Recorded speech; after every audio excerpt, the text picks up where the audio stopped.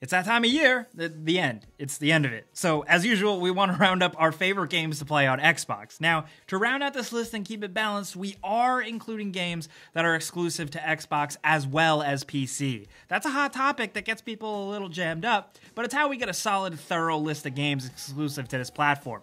Also, we have done this for our PS4 exclusives video too, to keep it balanced, so don't freak out. And remember, this is the gameranx team's personal choices. Yours should differ. Let us know in the comments. But let's get started. Starting off with number 10, we have Hello Neighbor. It's a horror stealth game that has you trying to sneak into your neighbor's house to find out what he's hiding in the basement. It's really weird and unique, trust me. The game has a sandbox-style gameplay, and there are numerous ways to break into your neighbor's house and then make your way down into the basement. But you have to be careful because your neighbor will be hunting you down the entire time, and his AI will evolve and learn from certain things you do and will start to counter you. He'll set up traps, cameras, and even block out hallways with furniture to stop you. The game doesn't look scary, it has cartoony, goofy graphics, but it's actually really creepy. There's some tense moments. We were really surprised how creepy this game can be when your neighbor catches you. It's so instant and he can come out of nowhere and it'll definitely have you jumping out of your chair. It's a good time. And at number 9, speaking of smaller games, we have Candleman. It's this cool little ID at Xbox indie title where you play as a candle. It's a 3D platformer focusing on a little action adventure, and the mechanics embrace light and shadow and the fact that you're just a little candle that'll burn out quickly. It's surprisingly interesting and can get a little bit challenging here and there with some solid platforming,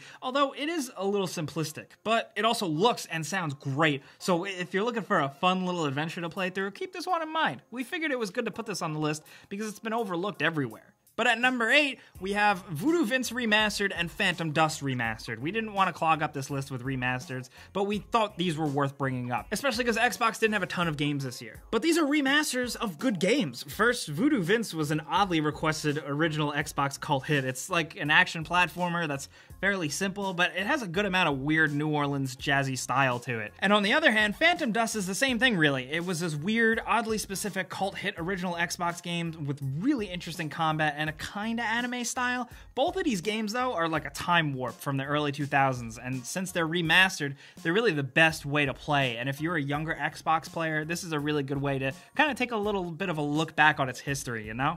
Next at number 7, we have Pit People. This is another Xbox PC game that may have slipped by on your radar. Most importantly, it's from Behemoth, the guys behind the amazing stuff like Castle Crashers. This game released early this year, but it's still very much being updated and worked on, and it's just good, simple, addictive fun. It's partly a fast-paced, turn-based adventure game with a tile map and lots of things to do. There's exploration, loot, customization, fighting in tournaments, stuff like that. But then it also has solid 2-player co-op online and offline, 4v4 PvP, and it just has that weird, goofy style that Behemoth games are known for.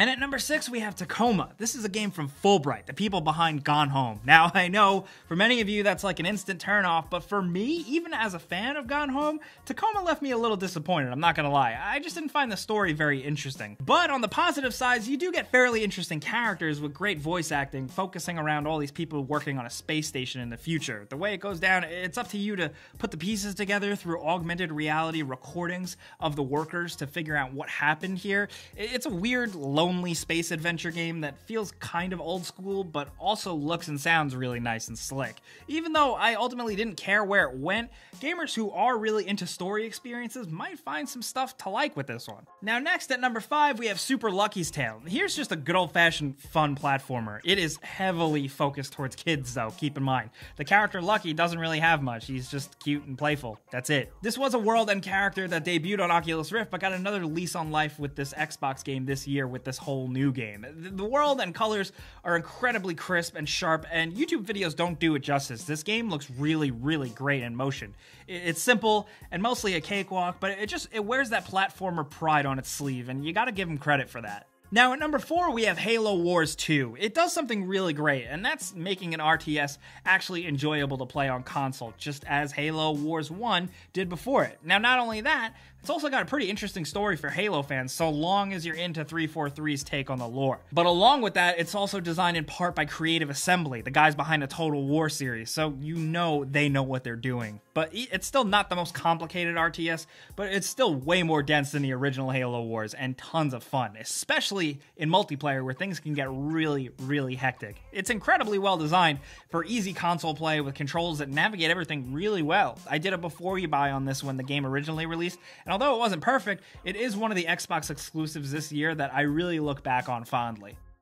Now at number 3, we have Forza Motorsport 7. Forza 7 feels like an update, but it's a damn good one. You get a couple of new maps and cars, a bit of a retuned system of progression and a way of collecting cars, and a cool dynamic weather system that makes driving a bit more unpredictable on certain maps. It'll instantly start raining, and then you have to deal with raining conditions, and then it'll clear up, and you still have to maybe dodge puddles while the sun is in your eyes. It's just a good little way to shake up the racing. Plus, the game still gives you tons of customization options for your car and how you want to play. Forza 7 really finds a perfect line between hardcore simulation and having some fun factor like the Forza Horizon games. There's enough race and tournament varieties to satisfy lovers of all different types of like race cars, classic cars, and even trucks and semi-trucks. Also, the game looks and runs incredibly well, and it's probably one of the best looking Xbox One games right now, especially on Xbox One X.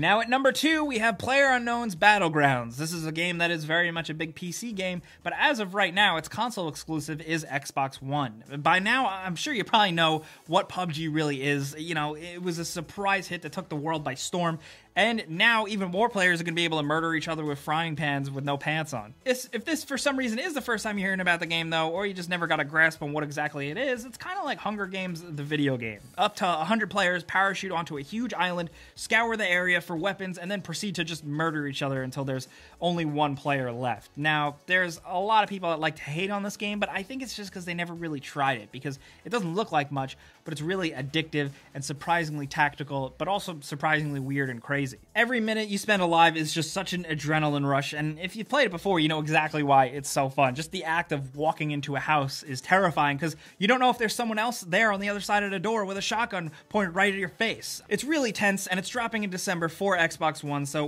we really hope it's as good as it is on the PC. But at number 1, our favorite Xbox One game of the year, it's Cuphead. I mean, come on, Cuphead is really good. It was like the surprise hit of the year. I think a lot of people didn't see it coming, but it's just a really fun action platformer with a really good twist on animation because it's all hand-drawn and hand watercolor painted with orchestrated music, all kind of reminiscent of the 1930s animation styles. But even though the aesthetic is all great, it has to be a good game, and thankfully Cuphead definitely knocks it out of the park. Right now, it's only local co-op, but that's how you have to play it because it is a ton of fun and you're going to be yelling at your friends. You've probably also heard this, but it's incredibly challenging and it feels surprisingly old school. It's a really good fresh spin on that old school shoot 'em up formula. And if you haven't played it, even if you're scared of hearing about the challenge, I still recommend checking it out because it is worth working through just because you get to see all this really cool art and all these amazing hand-drawn bosses that really come to life. And then they also kick your ass. But we absolutely love playing it. We think it's one of the best things to play on Xbox right now. So that's why it's our number 1. But we also have some bonus games, kind of weird little games that fell under the radar, like Rivals of Aether. It was a PC game, and now it has console exclusivity on Xbox One that released this year. Same with Path of Exile. Also the same with the very fun Slime Rancher. And of course, it released this year, so it's worth pointing out the only place you can play Fallout Shelter on console is on Xbox One.